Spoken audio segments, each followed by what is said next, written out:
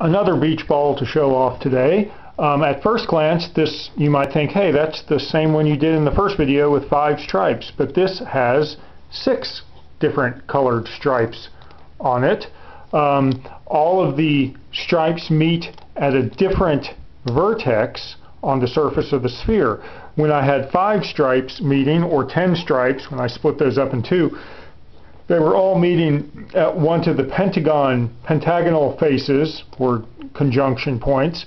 But now, if I want 6 sides, they have to meet at a vertex that is surrounded by an equilateral triangle, which you can probably make out here in the light, I think, right here.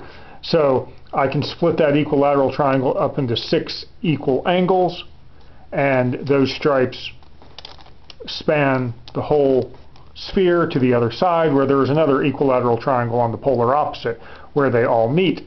I could, of course, and will later, split or join these colors so that instead of 6 stripes I could have just 3 very broad, very fat stripes. Of course, as I get fewer and fewer stripes, the stripes will become wider because they're having to encircle the same spherical vertex.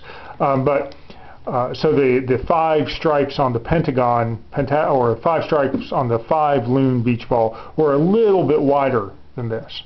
I do 6 right now. I'll eventually get to 3, but I'll also be able to do 4 stripes in a later video, because you can see that there's a diamond shape here, a rhombus shape here that is split in half, cut 2 by 2, so I can put 4 stripes of different colors.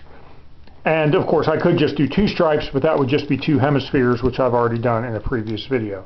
So anyway, showing off all the different geometries here and all the various divisors and the vertices that are split up into equal angles, but different numbers of equal angles depending on which vertex you are looking at.